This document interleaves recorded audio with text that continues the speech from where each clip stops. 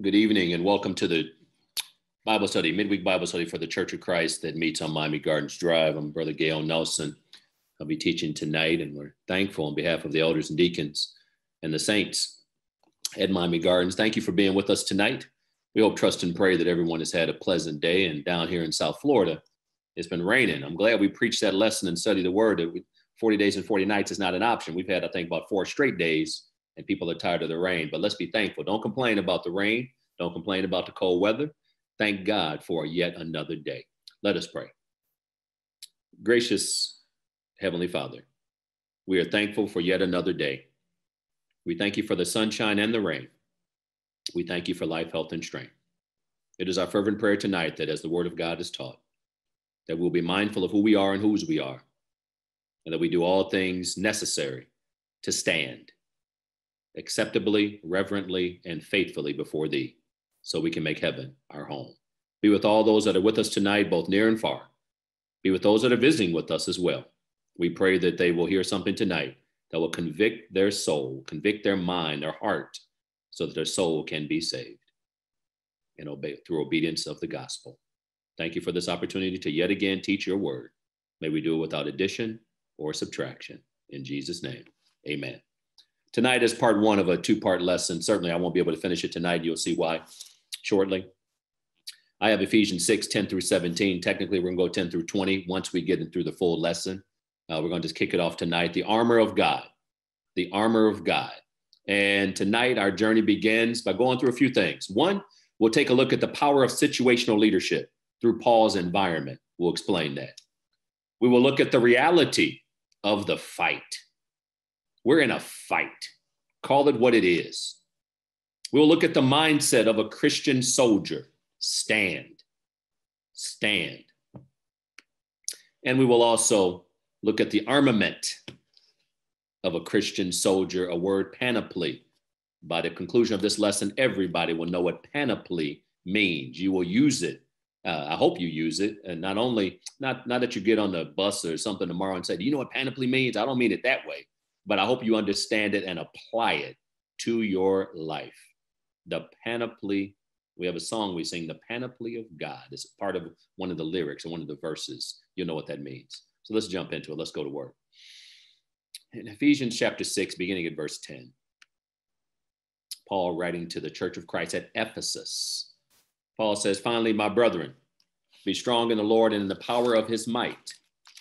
Put on the whole armor of God that he may be able to stand against the wiles of the devil.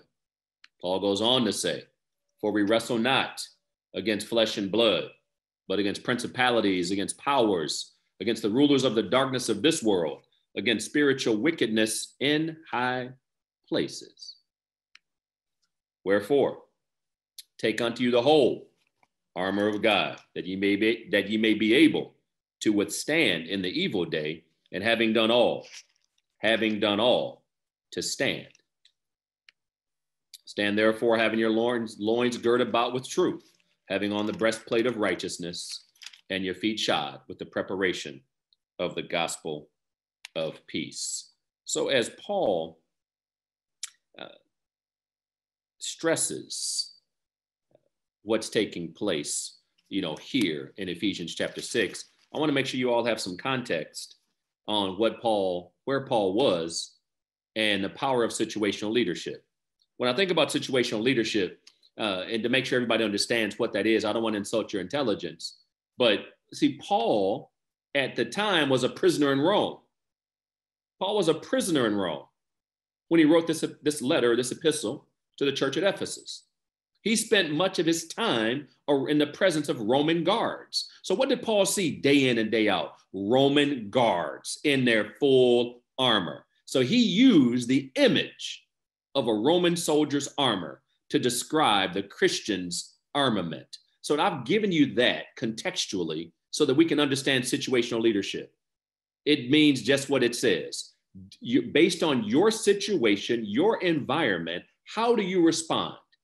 How do you respond? I'll give you a little psychology just to break this down, but behavior is a function of the person and the environment. Let me say that again. I may put that in the chat. Behavior is a function of the person and the environment.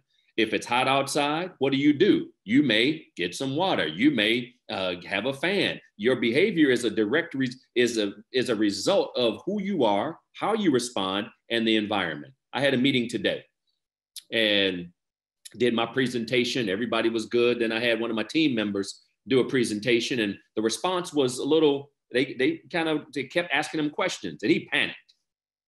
And then another team member panicked. And after that meeting, I said, I want everybody on the phone. And I said, when you all see me panic, then you panic. And what's my point? Brothers and sisters, Jesus didn't panic. We as children of God, just no matter what's going on in this world, do not need to panic. Panic, by definition, to lose control to the point where you may say or do anything based on fear. Behavior is a function of the person and the situation. So Paul was a situational leader. Paul was in prison, but yet Paul used the environment. He didn't complain, but Paul encouraged children of God. Paul is encouraging us tonight through the written word. And he was in prison seeing Roman soldiers and said, aha, I'll use their armament to encourage my brothers and sisters on how we should be equipped and the mindset we should have. Amen, saints. So what did Paul see? He's in prison. And a Roman soldier, I want you all to understand, a Roman soldier didn't just put on a cap, a felt cap, and some camouflage felt clothing. A Roman soldier, just to be clear, was in full armament. Take a close look at that now. From the helmet to the feet that were shod with those, what they kind of call like sandal boots, if you will. We're going to take a look. And so as we go through this lesson, it's important for you to understand Paul sees this every day in prison. Yet Paul says, I will use this imagery. I will use this to encourage my brothers and sisters in Christ. So now what do you see? And how are you using it to encourage, not only for you to stay encouraged, but for you to inform others as well? When you turn on the TV, your first question tonight, go to the chat. Engineers, open the chat. What do you see? And don't just tell, I don't want to tell me about it. I see a plan on TV. And no. What do you see when you turn on the TV? Or if you don't turn on the TV, what do you see? Give me one image that you see regularly, whatever it is. It may be traffic in Miami. It may be, just give me one image, anything. Just, I want you to think a little bit. Paul used what he saw. And some people may say, I turn on the TV or I hear the radio, I'm hearing death, I'm hearing this. What do you see or hear, since we're in a more technological age? What do you see or hear every day? Put it in a word or two. Go to the chat. Let's go. What do you see or hear every day? Talking about situational leadership. I need you all to help me now. Go to the chat. Let me see what we have here. Trump mishaps, anxiety and fear. Thank you. Arguing. As of the last few days, rain. All right. Come on now.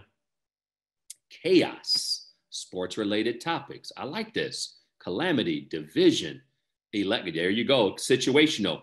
Thank you, Lisa. Election race polls and probably getting phone calls and seeing, all these commercials. He's a liar. No, she's a liar. Now you vote for this one. The world gonna come to win. Worldwide corruption. Thank you. Give it a couple more seconds because I'm loving this. Jeanette, happy ending the Western. So thank you, Jeanette, for the Gunsmoke illustration. Anger, death, hate, confusion. Thank you all for just giving some feedback, on that as well. And so from everything from somebody watching sports to Westerns to arguments, anxiety, fear, politicians who portray themselves as almost as if they are a king, division. So a lot of hate, confusion, division. So how can we as Christians, let me flip the script on you now. For those, whoever participated, and thank you for doing so. But how do we use that as Christians? How do we use that as Christians? And I will take everything, and again, I don't know what you all are going to put in the chat. Let me go to it again. And if I were just to do a kind of a real-time coaching session, I'm gonna call the name just to give reference to whoever put it in. It's like Sister Rosalind, you see a politician with his mishaps. So don't put your trust in man. That's a conversation you can have with somebody, because some people are going crazy. Anxiety and fear, tequila. Thank you for that. God has not given us a spirit of fear, but of power and love of a sound mind. So when we see people that are just so anxious and fearful, it's an opportunity for us to evangelize. Beverly arguing. So we wrestle not against flesh and blood, but against principalities and powers. So we got opportunities to help people recognize it's really not worth it. You can win an argument, but lose your soul. Tyrone, the rain we talked about. Thank God it's not going to rain 40 days and 40 nights. We got scripture for that. And there's a rainbow in the cloud. Talk about the promises of God. Andrea, thank you. Chaos. God is not the author of confusion, but of peace and love and of a sound mind. So God's not the author of confusion, but of peace. Sports-related topics in the game of life, Tony. Everybody makes a team, but how you play is up to you. So in other words, when we talk about the team, get on God's team. Calamity, division. I'm going to go through all of these very quickly. Calamity, division. In other words, the Lewis family and Tasha. See 1 Corinthians 1 and verse number 10. Again, we should not be divided. Let us all speak the same thing. A good opportunity to share that with somebody. Calamity or confusion, Lewis family. Same thing. God is not the author of confusion. All the stuff we're dealing with. And of course, election. Make your calling an election sure. That was a kind of a spontaneous, real-time opportunity for us to turn the lemons into lemonade, if you will. So Paul saw this. Thank you all. Paul saw this. He saw a Roman soldier, and he says, let me encourage my brothers and sisters on the reality of the fight. Why did a Roman soldier dress that way? Preparing for battle at any time. That was their equipment. That was their armor. And so the reality, we are in a fight, brothers and sisters. Paul told his son in the faith, Timothy, fight the good fight of faith. He didn't say just any fight, because not all fighting is good. And some of y'all can't fight. I was in a training session for talking about how to handle an active shooter. Police department did the training, and they said it's important that you know how people respond in the midst of a fight, in the midst of chaos, calamity. And he said, raise your hand if you're willing to take somebody down. Some people raised their hand. He said, for those who didn't raise your hand, please tell me how you would respond. One lady raised her hand. I would scream. I'm like, well, she probably gonna get shot. Because he said, you got to be quiet. If somebody's active shooter's walking around and you screaming, he's probably gonna shoot you. I'm not promoting violence, but he said, no, you got to make sure somebody's got to be with her to cover her mouth. Because you got to run, hide, and fight, not scream and hope you don't get shot.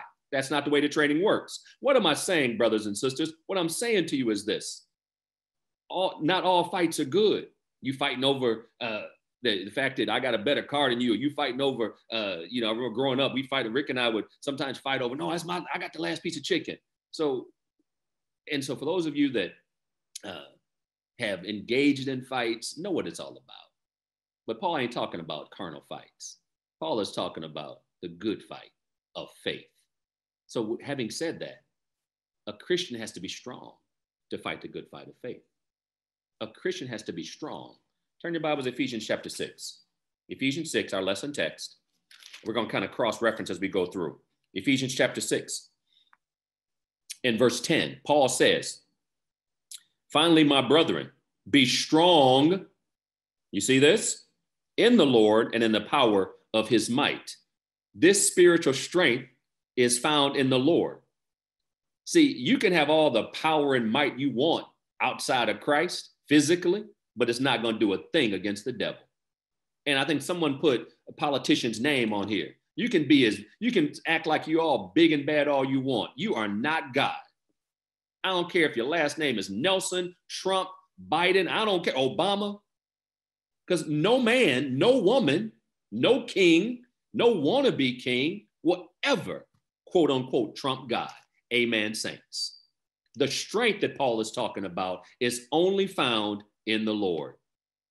You cannot be strong spiritually outside of Christ.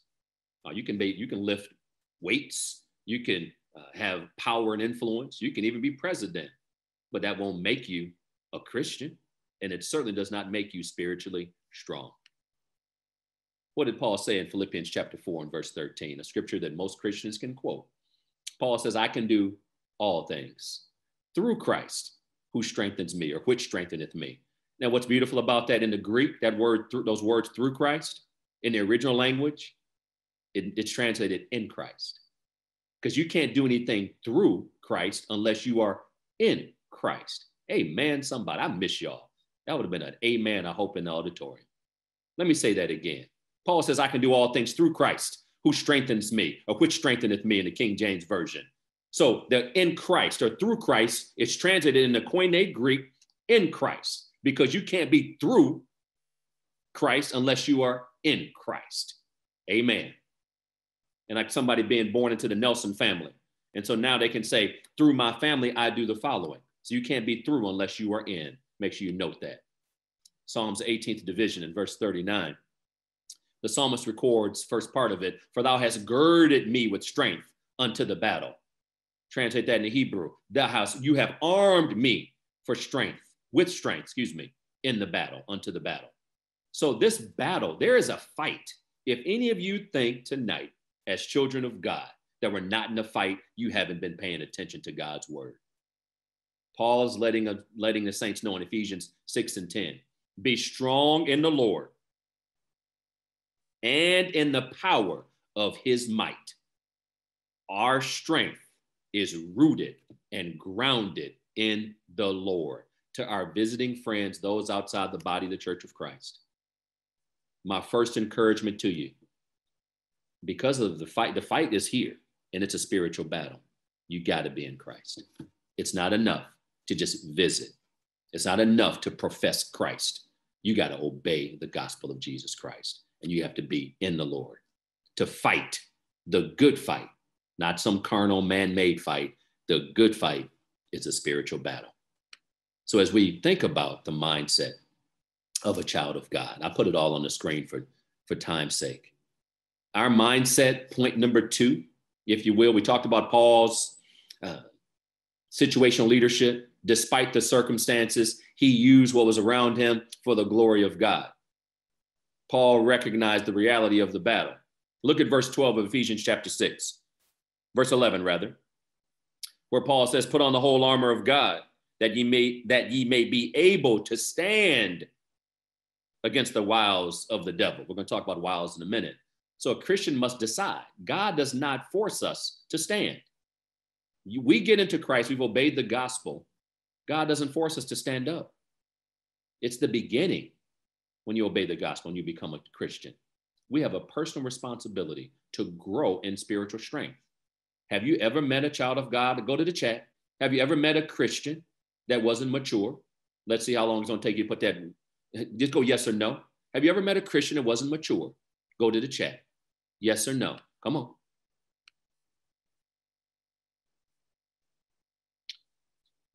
For a few more seconds. People putting all kind of S's, like 20 S's. Yes, I got you, Galaxy J7 Prime. So again, the point's clear.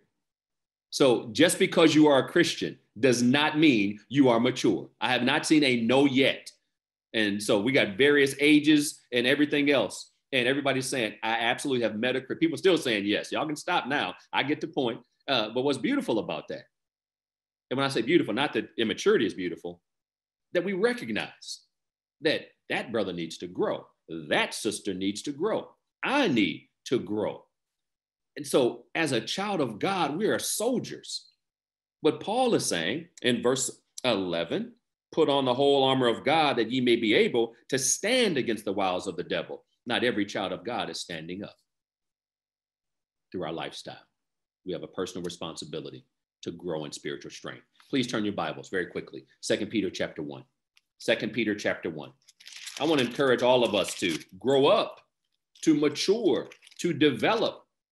My brother was in the military, my big bro Rick, and he had to go through basic training.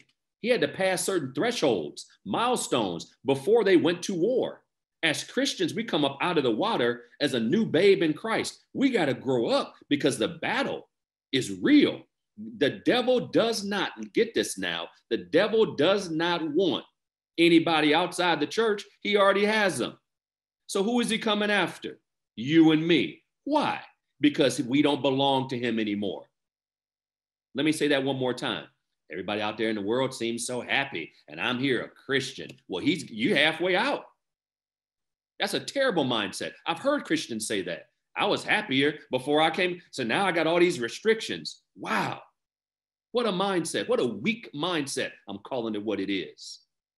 Don't you look back like Lot's wife, like there's something better out there? Yeah, you had all this freedom because the devil's like, do what you like. The devil's like, have it your way.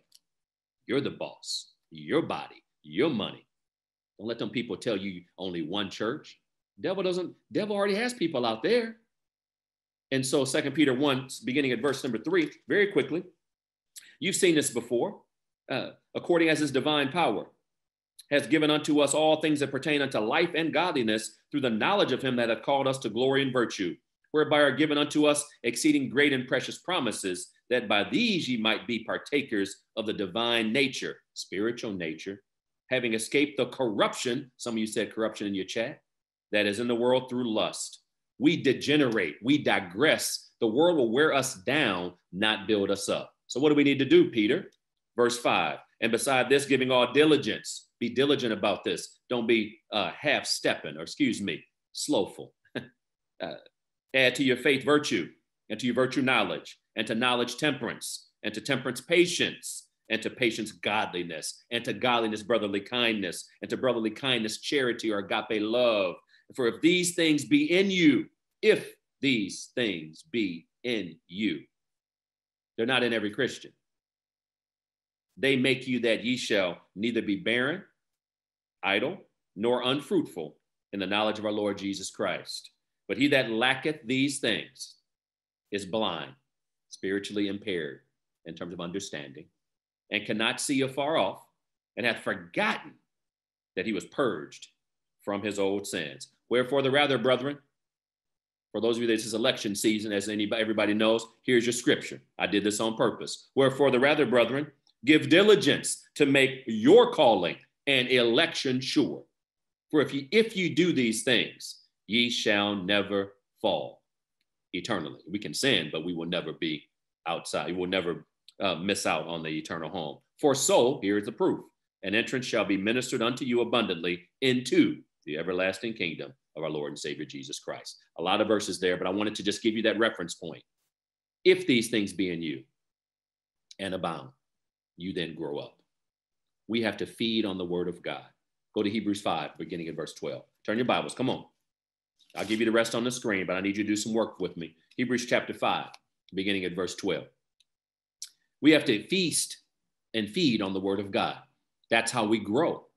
I could have given you 1 Peter 2:2, desire the sincere milk of the word that you may grow thereby. That's relevant and applicable. But in Hebrews 5, beginning at verse 12, the Bible says, For when for the time ye ought to be teachers, ye have need that one teach you again, which be the first principles of the oracles of God, and are become such as have need of milk and not of strong meat.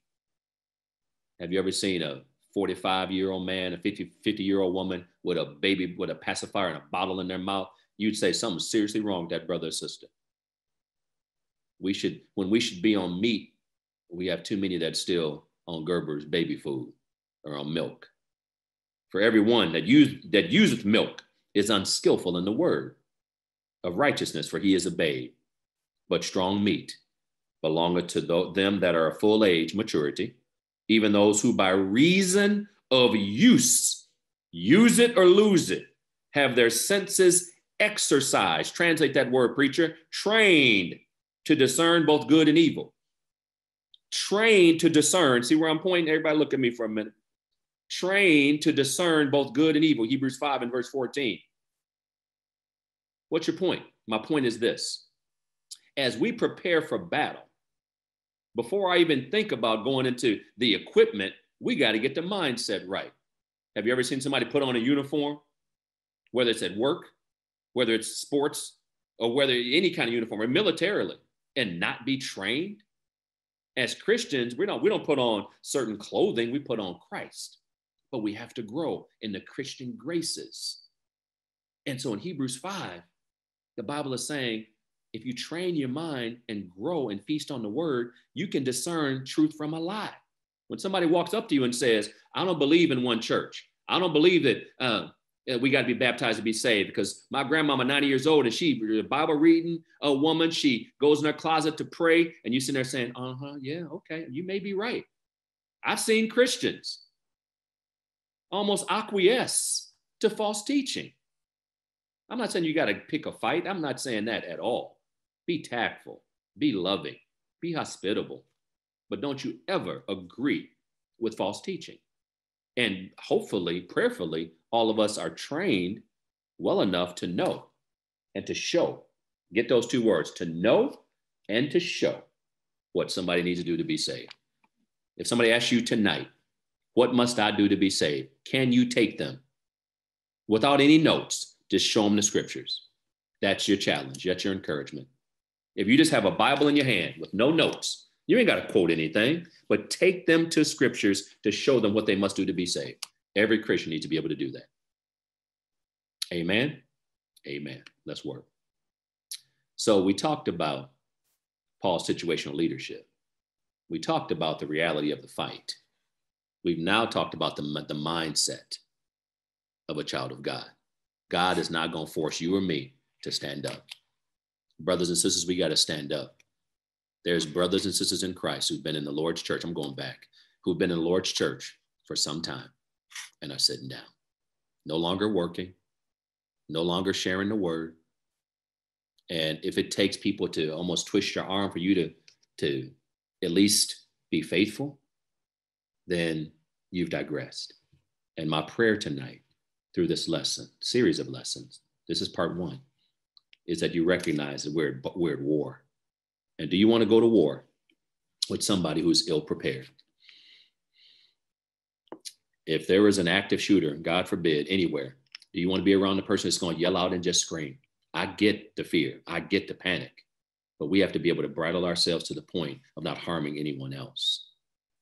And having said that, let's talk about what we got to put on. The armor, full word armament of a Christian soldier, that word panoply.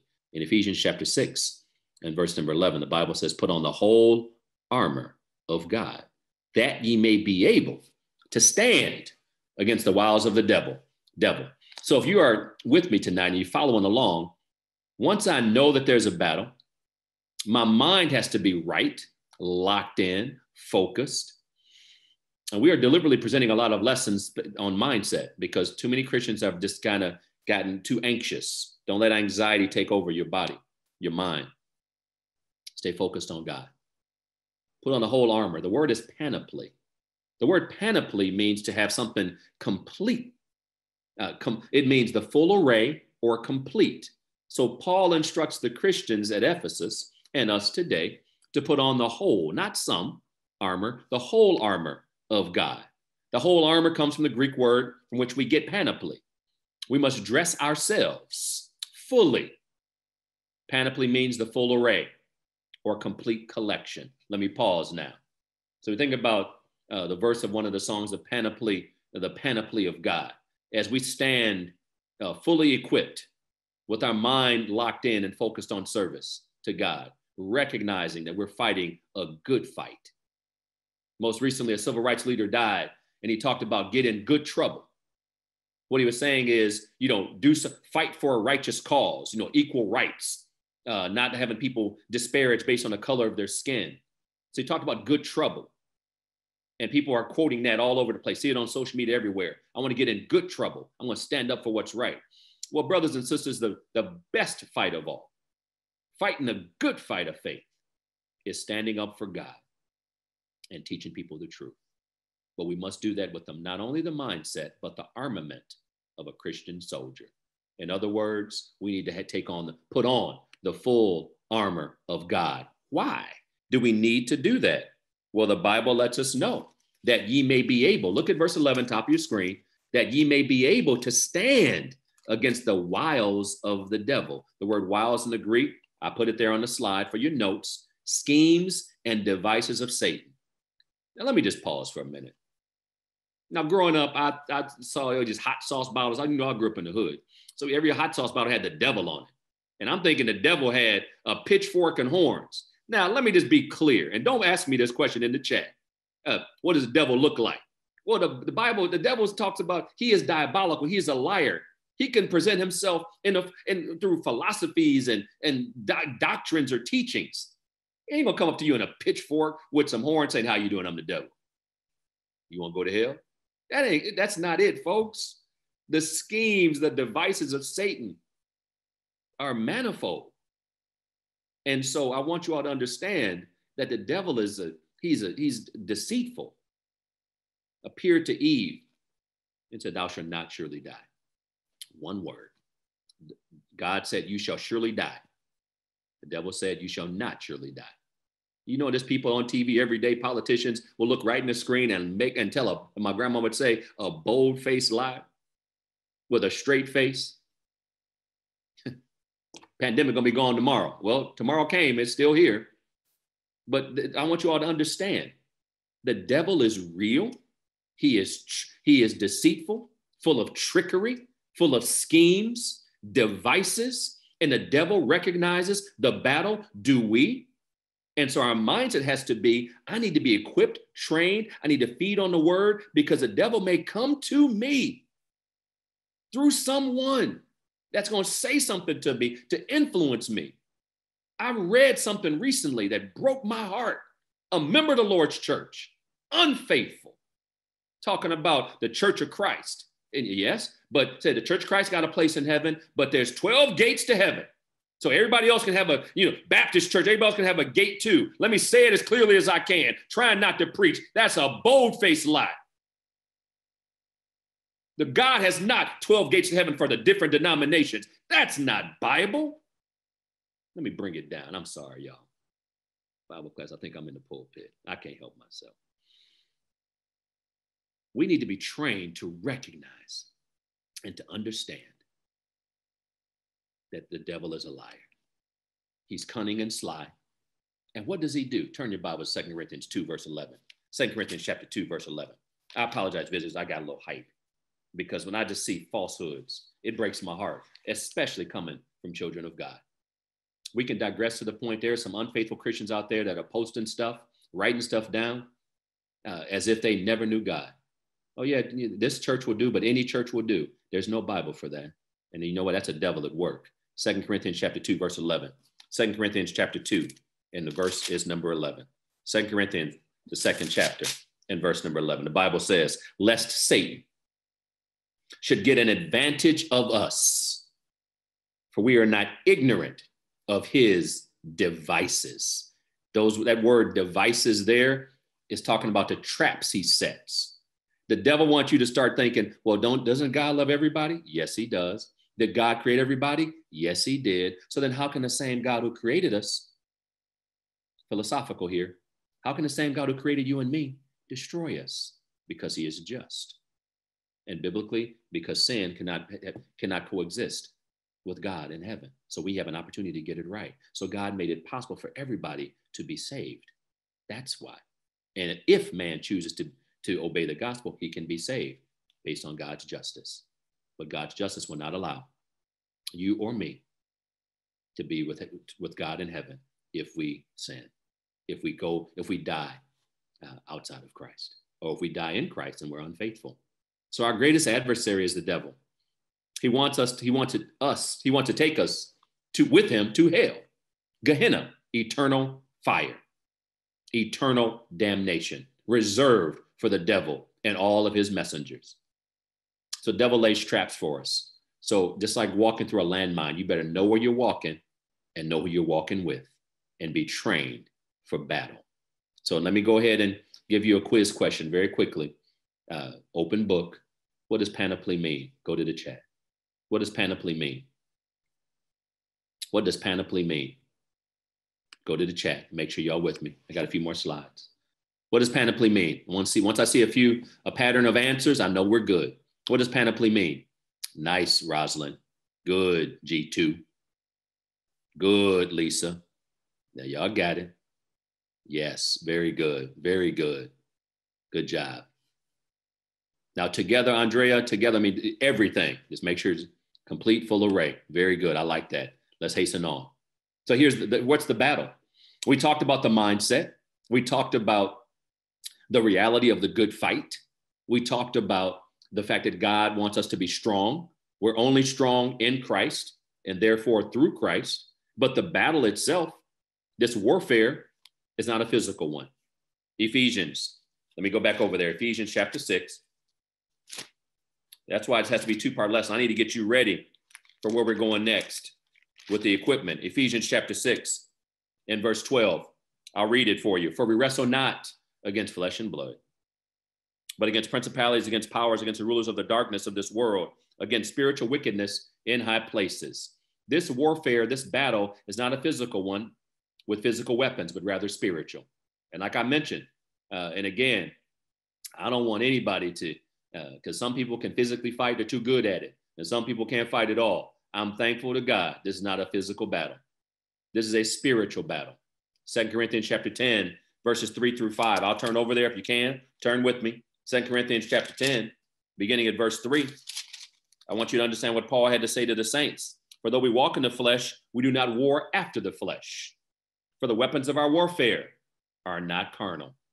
This ain't about put up your dukes and let me grab something and hit you with it. No, but mighty through God to the pulling down of strongholds, casting down imaginations and every high thing that exalteth itself against the knowledge of God, and bringing into captivity every thought to the obedience of Christ. So this battle, it's spiritual in nature. So our enemies are spiritual. Satan is behind all evil. The list includes, this is not exhaustive, evil rulers throughout the world. Some people stand against God. We'll tell you, they're atheists. Wicked people have great influence, ungodly causes, philosophies. And so again, don't ever get too smart for God. I would tell you all many times when I was little, when I started correcting my mama, and because the way she was speaking or something like that. Well, I was quickly redirected. I'll just leave it there. But my point is, make sure when people come to you with foolishness, don't give heed to it. Ungodly causes, philosophies, atheism, secular humanism. Basically, there's no truth. Modernism. We need a new and improved way to serve God. And denominationalism. Saints of God, hear me clearly. I pray that there's no child of God who thinks in their heart that you can be saved outside the body of the Church of Christ. And there are Christians who think that, or just tolerate that. Well, maybe, just maybe. Well, brothers and sisters, if you don't see that in this Bible, don't give heed to that.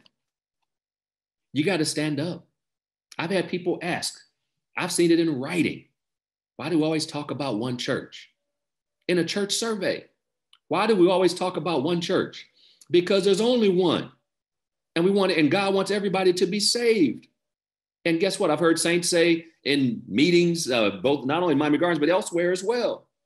Do we have to call the names? Baptist, Methodist? Because I got family here today. I don't want anybody to get offended. They need to hear exactly what the Bible says. And guess what? If they're offended, ask the question. We got to stand up in battle. We got too many that are kind of let's just be silent and not say anything because we don't want to offend anybody. You got to stand up. Amen, saints. Let me finish it. Practical application. Preview of coming attractions. The Roman soldier put on the whole armor of God. The Bible says that we're going to talk about the helmet of salvation, the breastplate of righteousness, the belt of truth, sword of the spirit, shield of faith, and the feet protected by the gospel. Not in that particular order. We're going to follow the scriptures. But here's my question. This is a softball. It's easy. Which piece of equipment is the most important? Go to the chat. Which piece of equipment is the most important? Go ahead and put it on there. I've already set you up for this. Which piece of equipment is the most important? Come on. I love it. Oh, Tony Little said the sword.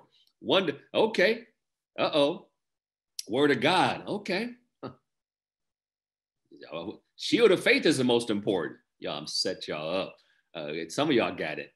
Shield of faith. Okay. All right. Galaxy Tab A. I see you all. Well, brothers and sisters, some of y'all didn't pass the quiz because the entire armament is to be taken. Here's the reference point. You can't see if you got the sword, the truth, every piece of the Roman equipment, and we're going to break this down as we go into part 2. But you have to understand that every piece of equipment, the whole armor of God, the panoply, one is not more important than the other. They all work together. And again, if I were to go back, let me just give you a quick snapshot. The belt of truth, that belt holds everything together. But you go to war with just the belt on, you got a lot of problems. If you go with just a shield, you got a defense, but you have no offense. The breastplate, you go without that breastplate of righteousness, that protected all the vital organs, if you will. So I will take every piece of equipment, and then guess what? It's all important. Put on the whole armor of God, that you may be able to stand against the wiles of the devil. So that was a setup question. So wearing only part of the armor will leave us unprotected and vulnerable. The whole armor is needed to withstand in the evil day. The evil day is any occasion. Is there a big day called the evil day? That could be tomorrow. It could be today when you face a trial, a temptation, or any kind of trouble where we are in danger.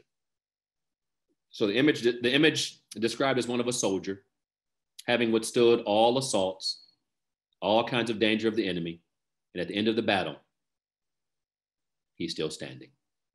Did y'all hear me? At the end of the battle, he's still standing. We need the courage and conviction of David when he faced the giant Goliath. Who is this uncircumcised Philistine that he will withstand the armies of God? We need the conviction of 1 John 4:4. Greater is he that is in you than he that is in the world, having done all to stand. And in part 2 of this lesson, we're going to break down each piece of equipment and its importance, because I want you all to understand that the full armor, the whole armor, the panoply is important. God has a plan for man. The gospel that must be obeyed is the starting point. The starting point. The gospel is the death, burial, and resurrection of Jesus Christ. You must hear and believe the gospel. Act 15:7. You must repent of your sins. Luke 13:3-5. Jesus Christ said, I tell you, nay, but except you repent, you shall all likewise perish. You must confess Christ with your mouth to be the Son of God. Acts 8:37. Upon that confession, you are washed, you are immersed fully immersed, not sprinkled, not poured, in water for the remission of your sins. Your sins are washed away, Acts 22:16. And lastly, you stand up to walk, to live in a brand new way of life with the full armor of God on, being faithful until death. And God has promised us a crown of life. That completes part 1, the armor of God.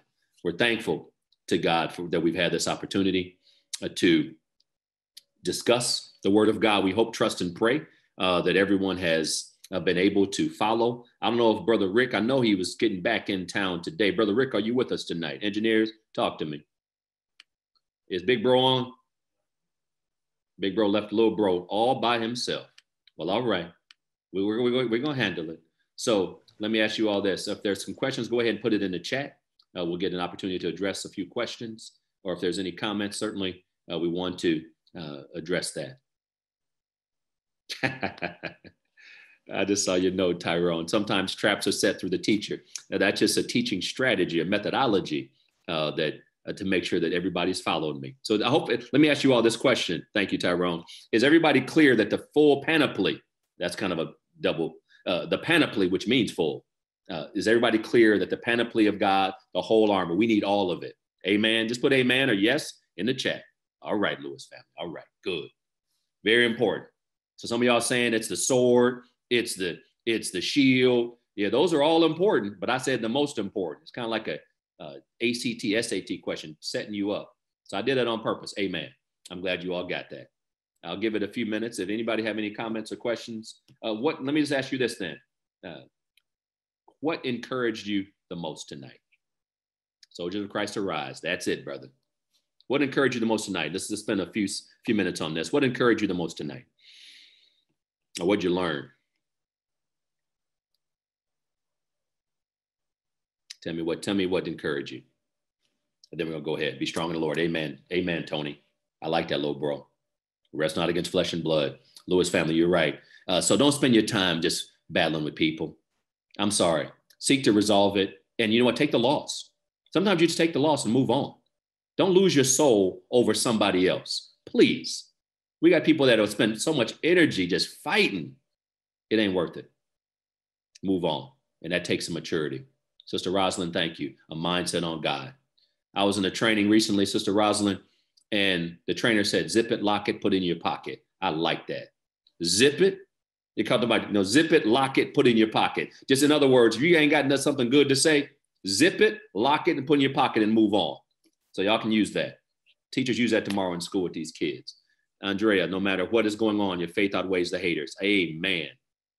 NC2, Paul uses environment to encourage the saints. Yes, sir. Yes, sir, my dear brother. Brother Cole. I'm sorry, I couldn't help myself. That's French. Thank you, Mama. Thank you, Mama Bear. He uses environment to encourage the saints. So no matter what your environment, he was in prison. No matter what your environment, don't complain about it. Don't pray for God to take you out of it. Lord, use me. Lord, use me where I am. And that can go ahead and get you going. Thank you, Leonard Stevens. Whole armor is important. Amen. Amen. What was the scripture again? For God loves everyone, because I hear people keep using that saying for God loves everybody. God so loved the world. John 3:16. That's what you quoted there when people say, well, God loved everybody. You take them to John 3:16, Beverly, for God so loved the world. I think that's everybody, that he gave his only begotten son. So a good way to use that, Beverly, is, well, God loved the world, but love prompted action. And if you love God, why not obey him? See, somebody here to learn is encouraging. Thank you, Sister Ferdinand. Learned about the armor. Thank you, Sister Rosalind. Our time is up at 7:47. I thank you all for just having a little chat with me tonight. We have to remember that God has us in his hand. Yes, right. We'll get to the prayer request in just a minute. Is Brother Lindsay with us tonight? Give Brother Lindsay an opportunity. Brother Lindsay with us, engineers?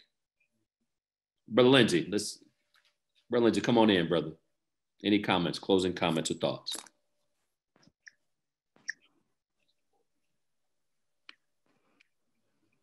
Hello. Hey, my brother. There we go, Lindsay.